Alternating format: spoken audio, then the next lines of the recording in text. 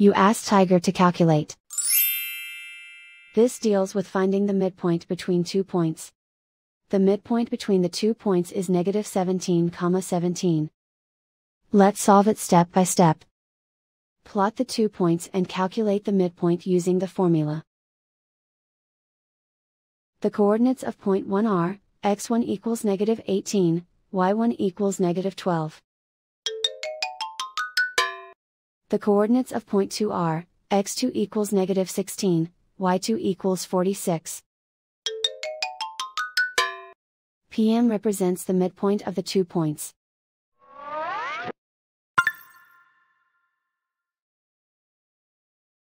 Use the x values in the midpoint formula to find the midpoints x. x1 equals negative 18. x2 equals negative 16. Simplify the arithmetic.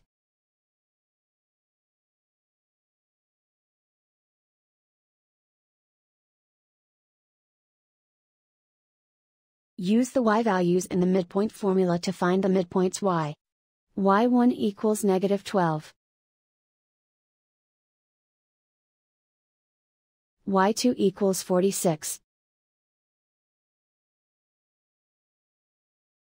Simplify the arithmetic.